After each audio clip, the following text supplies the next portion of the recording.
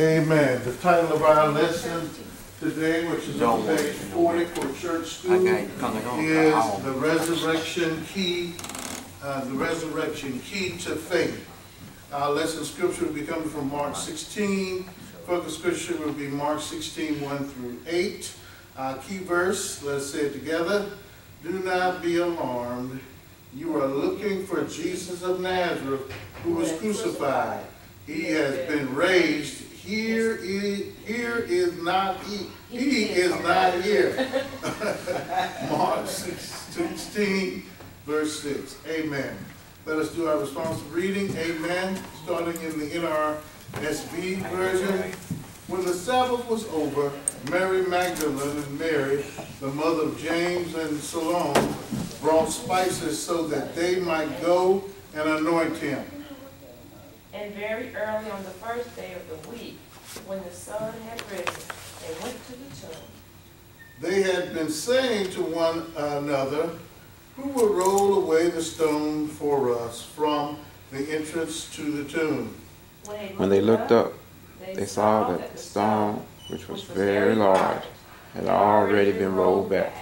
As they entered the tomb, they saw a young man dressed in a white robe sitting on the right side, and they were alarmed. But he said to them, do not be alarmed. You are looking for Jesus of Nazareth, who was crucified. He has been raised. He is not here. Look, there is the place they laid him. But go, tell his disciples and Peter that he is going ahead to you to Galilee. There you will see him, just as he told you. So they went out and fled from the tomb, for terror and amazement had seized them. And they said nothing to anyone, for they were afraid. I'll now turn it over to our church school leader, Brother Curtis. Esteemed Doctor. All right, thank you, Pastor. We come today and say good morning to everyone, and happy Resurrection Day. Happy Easter.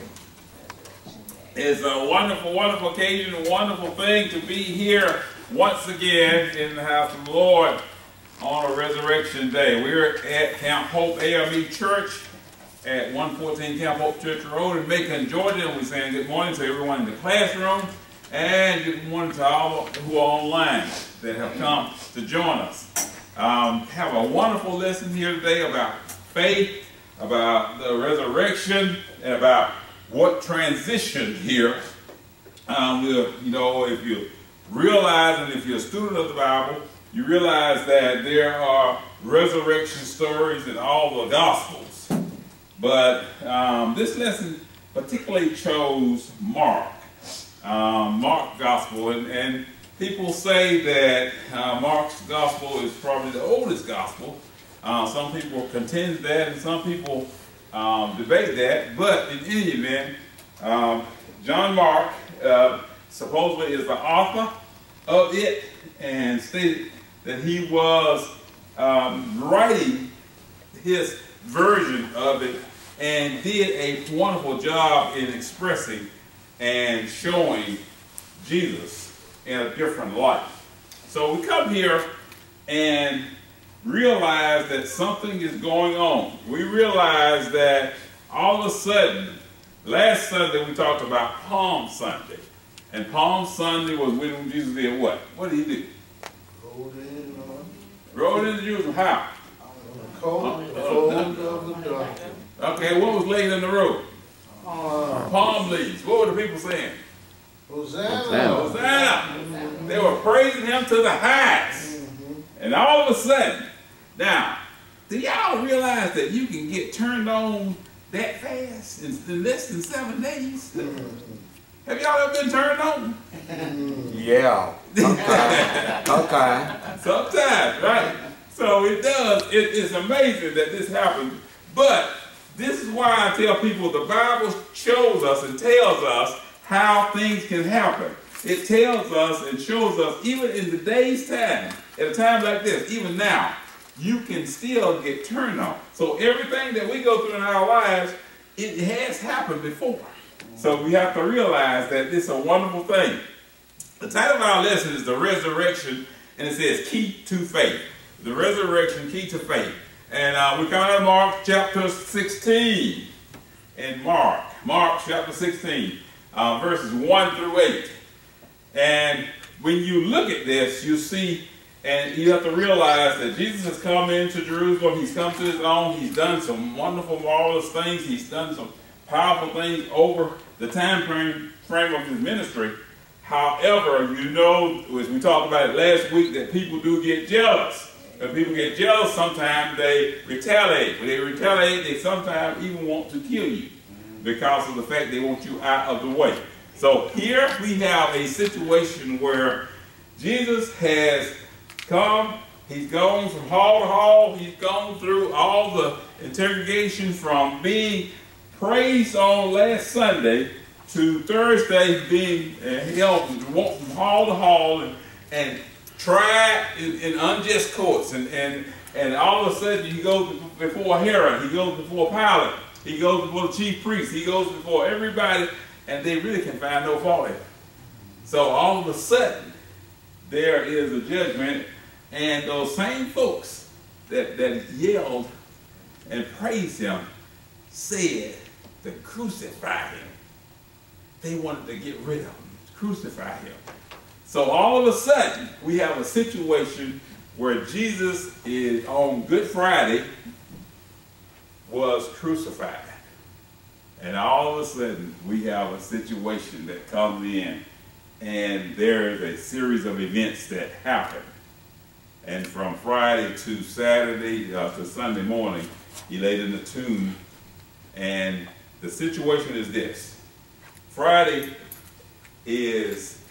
was Good Friday, and according to Jewish tradition, Saturday is called the Sabbath, or the seventh day, which if you look at our calendar, is the seventh day. So, and it starts at sundown on Friday. So for that reason, when Jesus died on the cross, they were not able to go ahead and do what they call the funeral rites, or some people call it the anointing, or some people call it the celebration of covering his body with ointments and oils. And so today's time, some people call it embalming, but it wasn't embalming in the site that we know. But in any event, so they had to wait until after the Sabbath, which was that Saturday.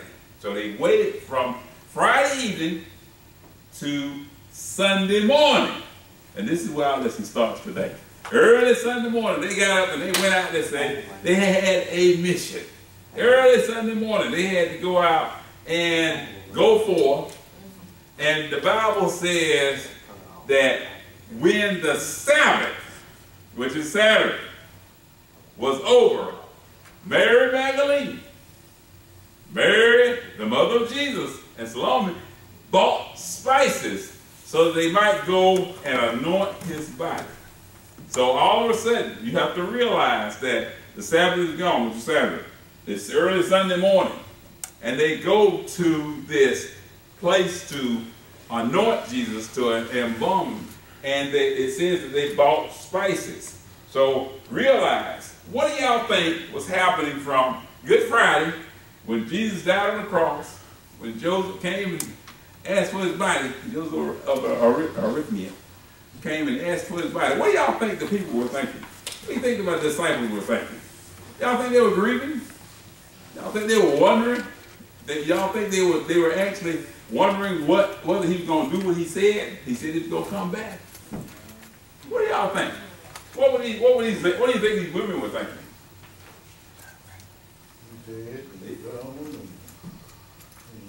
And they want to prepare his body. They want to prepare his body. Stone away, and we know they're going to put us a big stone there. How are we going to do this? But let's just say it like this. Do we get stopped sometime by the task that we have in front of us? Okay, does the task sometimes seem insurmountable? Sometimes it seems large and big, and we don't want to do it? Now, these people had faith. These women had faith. They had a task in front of them. They didn't know how they were going to do it, but they took forward and they moved forward. They knew they wanted to anoint Jesus. They knew they had to get spices together. They knew they had to prepare. Then they start talking among themselves. So here we go in this lesson, and it goes and talks about it, how these three ladies, Mary Magdalene, Mary the mother of Jesus, of James brother, and Salome, they bought these spices and came about and did go to anoint him. And it says this routinely and very nicely. In the second verse it says, and very early on the first day of the week, when the sun had risen, they went to the tomb. So all of a sudden, they have prepared their minds, they've got a mission to go on, they have a way to go, they got to go and anoint Jesus, they're going to go regardless, and all of a sudden, very early in the morning, they start to go. And that's why we have what they call sunrise service. And so all of a sudden, early in the morning, they went there. They had been saying, number third verse, they had been saying to one another, this is $1 million question, who will roll away the stone for us from the entrance of the tomb? Now, why would that stop y'all if you all were going to go to the tomb? I ain't going there. You know, hey, we're gonna roll away that big old rock. I can't do it. Bro, Leonard might be able to do it. You know, maybe we can get somebody to come and help us. But one of the things that you have to realize that these people had faith and they were on a mission. So all of a sudden they were going down to the sepulchre, to the grave site, whatever you want to call it, the tomb. And when they got there, they found a surprise. When they got there, they looked up, and all of a sudden, they saw that the stone, and this was a very, very large stone, they saw that this large stone had been already rolled back. All right? Now, what do y'all think they're thinking now? What do you think? What do you think? What do you think the ladies have come in? They have come in and they got their spices. They're getting ready to go and anoint Jesus. They were worried about the stone being rolled back. But all of a sudden, when they come to the gravesite, the tomb, the sepulchre, all of a sudden, the stone is already open, or the tomb is already open. What do you think that people are thinking? What do you think ladies are thinking? Lord, we need help. Well, the rock is rolled back. What's this in the rock? Somebody came and got him. Somebody came and got him. Or somebody has done away with them. Whether it was the Jewish people, whether it was the Roman soldiers, or whether it was the disciples, or whether it was something has happened. So all of a sudden, they have a vision of something happened. So they're in awe. They're in shock. But, now, some people, would you go in or would you run away? Would y'all go in? Anybody go in? Anybody go in? Oh, yeah, I wanted to let He want to go past and go see what's going on. That might pee in. I don't know. I don't know. But anyway, here all of a sudden, they come in and the stone is rolled away. So they got concern, they got fear, they got all these emotions going on. And it's, the statement came about, and in Mark is written, it says, as they entered the tomb, they entered into the grave, they saw a young man dressed in white.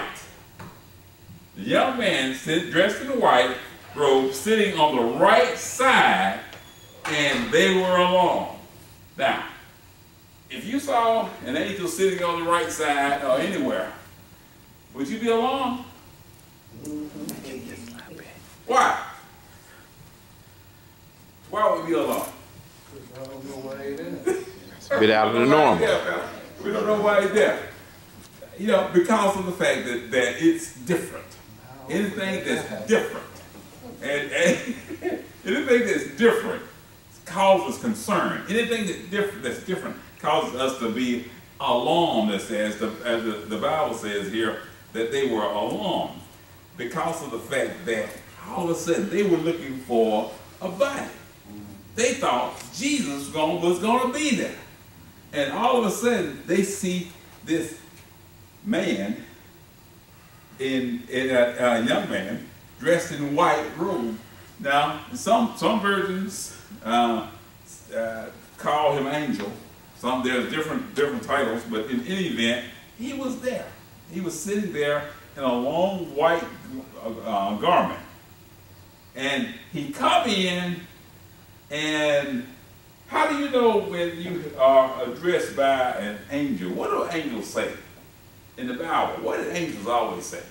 What did Jesus say when he appeared after he had died? What did he say? Don't be afraid. Don't be afraid. Peace be unto you. Peace be still. He gives you some type of comfort to let you know that it's all right. I'm here, but it's all right. Be not afraid. And so he comes in with these different things. And so this angel knew and saw that the women were alone because of the fact that they were looking for Jesus, but they did not find him. He said to them, in the 6th verse, it says, but he said to them, do not be alarmed. Or in the King James Version it says, do not be afraid. But you are looking for Jesus of Nazareth, who was crucified.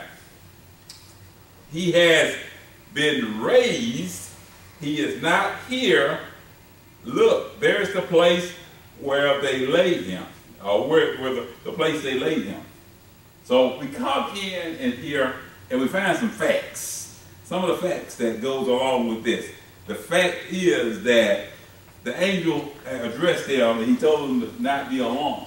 He told them who they were looking for, Jesus Christ of Nazareth. He told them that he has been raised, that he has risen. And then he gave them one more point, and that point was, he said, look, this is the place where they laid him. So all of those facts came together, and so what you're finding is that the situation is coming in where the people, or the ladies, are realizing that this must be true because of the fact that Jesus was crucified. He said he was going to rise.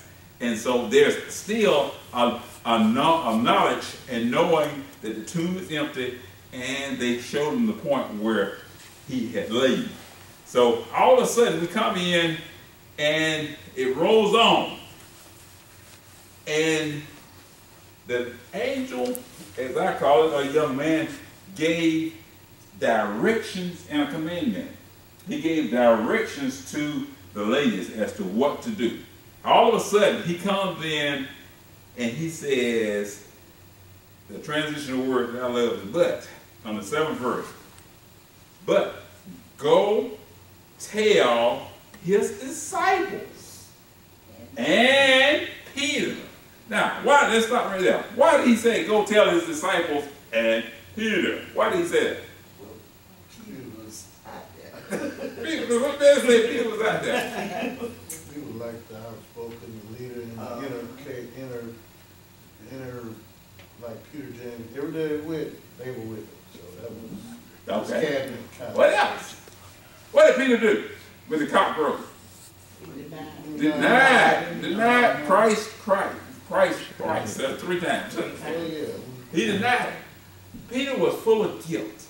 He said, what did he tell him? That I would never do what? I would never do that. I would never deny you. I would never leave you. And Jesus told him that before the cock crows 3 times, you'll deny me 3 times. And so that happened. Jesus was full of remorse. Now, you look at the fact that your master, your leader, has died and been crucified. You denied him. You've been, as Pastor said, you've been the #1 man. You've been the head disciple. You've been going forth, and now you have denied him. So all of a sudden, he's filled with remorse. He feels he don't know that whether the leader or his Lord has forgiven him or not. And now he's going through a situation where he's set back. And so some people say that he had set aside from the disciples and sort of set back and decided to go into fishing again.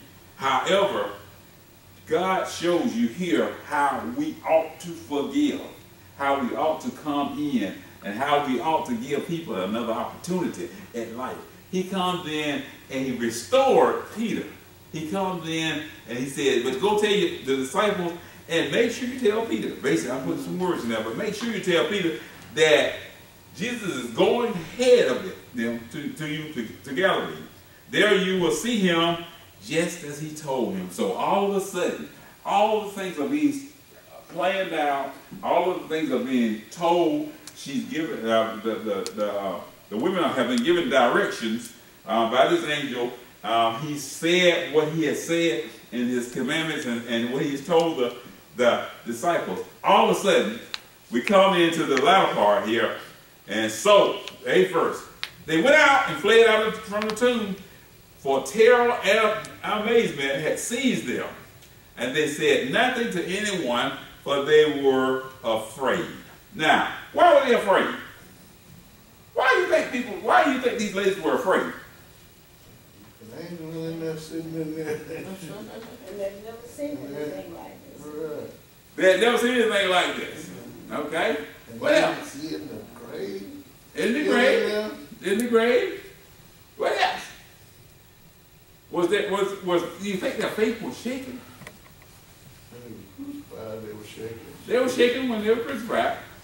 However, do you think that they had a bewilderment or wondering mindset, or were they amazed, or did they have something going on where they come in and factual and knowing that Jesus said these things and the words have been said, and all of a sudden the Bible says that they said nothing to anyone. Now, when you see something shocking or something different, do you talk about it? Most folks. Okay, some people do, some people don't. Some people don't. Some people keep it to themselves. So that couldn't be impossible. You know, that could, you know. So the Bible says that they didn't even talk among themselves because of the fact that they were trying to figure out exactly what was happening. However, they followed the directions of what the angel had told them to do in order to get back and tell the disciples and Peter what to do. Now, let's ask this question. Why weren't Peter and the disciples there? They were scared they were going to get crucified. Very well stated. They were fearful. They were afraid. So they were sort of standing off.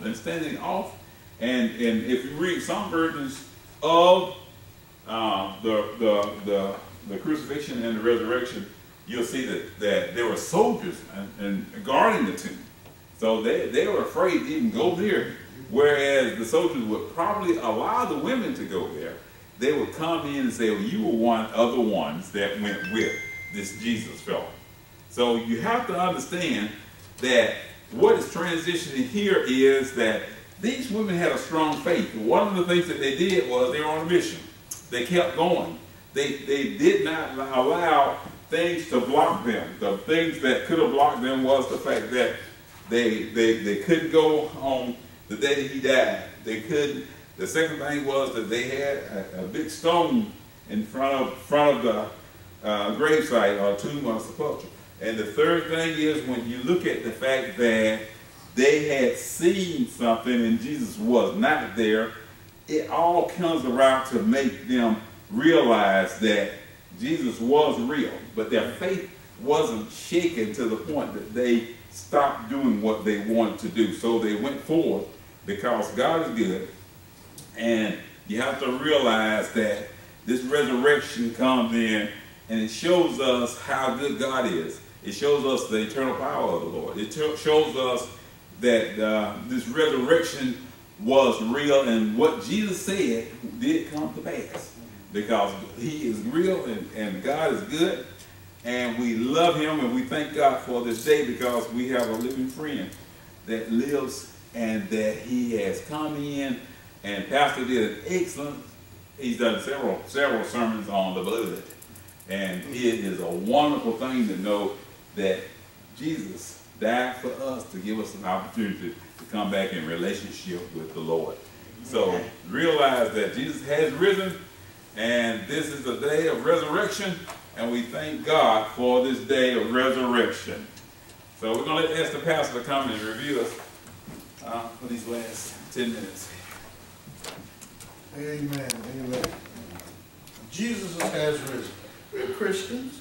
We believe that Jesus is risen. We believe that Jesus is operating for us, right? Yes. We accept him as our Lord and Savior. So what else is this lesson trying to say to us?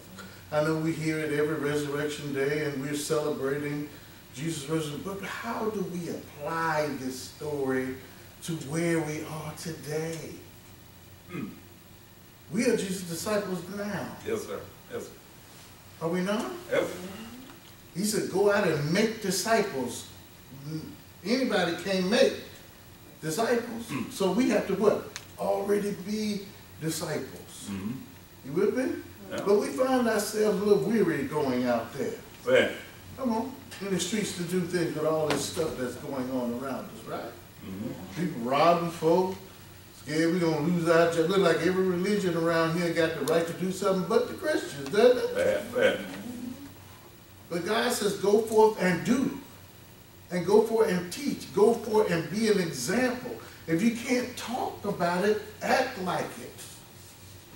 How are you going to tell us from other people how we treat each other? How we act around each other? How we react to certain things that happen in our lives? These women were going to do because that's what they were supposed to be doing. We're supposed to go out because that's what we're supposed to do, is go out, right? We're supposed to conduct ourselves because that's how we're supposed to conduct ourselves. God gives us a vision, doesn't he? He gives us a mission, gives us a purpose. And the leadership of the church is supposed to take that purpose and make it plain for people can understand it. People can feel a part of it, show them where they fit in it, and what they're supposed to do and how they're supposed to act in those things. The angel gave the children, the young ladies, a task. Go tell. Go tell the disciples and Peter. That Jesus has risen from the dead. But also he told you that he was going to meet you in Galilee. You know what he said? So he done told them what to tell them, but he says, now we're going to continue the mission. God has given us a mission here. God has given us a purpose here. We've seen God move. Did he not? We've seen God work through us to do the things that we're supposed to be doing. Did we not? Yes, sir. So we have to keep moving, keep doing, keep striving. People die. Amen. Amen. People leave the church. Amen. Amen. But our duty is to go. Go. Go out and make disciples. I will be with you what? Always. Y'all see the connection in the two about the instructions of what they're supposed to do? And some of us weary about it. You know, the young folk ain't going to listen to me. Oh, yeah. These older folk, they tired. They done gave up. I'm tired. I don't feel like doing it. You with me? Amen. But if you really step back and look at your life, God has used you. And if God can use you back then, he can use you now. So what's stopping you? Them women got up early in the morning, there was a stone. Yes, sir. Bigger than them covering the entrance. Did that stop them from moving? No. We let the littlest things, or the way we see it, the biggest thing, stop us. Yeah. Is it because we don't have faith in God that God can use us to what God said he can use us for? We got to examine that, folks. Yes, sir. Got to trust in God. Got to get excited about God and go do what you need to do. All you need to do is be obedient. God will do what needs to be done. There you go. You just do your part. And I promise you, God will show up. God will show out. You don't have to worry about the results of what you do. All you need to do is go do. Yes. Y'all see the correlation? Yes, sir. Yes, sir. Jesus resurrected. Jesus has gone to heaven, waiting for his return to come back and say, you followed my orders, well done. You did what I said, well done. Amen. Come and be a part of my heavenly kingdom because you did what I told you to do, well done. Yes. Which side of that place you want to be on? So think about it. Thank you, Lord. Thank you. As we grow, as we learn, as we do those things that we do. These stories are not just about what happened, but what is happening now. And how we're supposed to react now. How we're supposed to do now. Thank you, Lord. Jesus gave them what? Instructions through the angel of what to do, and Jesus has given us instructions of what to do. So let us go out and do. Let us go out there and be. Can we do that? Can we do that? I can't hear you. Can we do that? Yes. Can we do that? Yes. Amen. God bless you. Thank you, Pastor.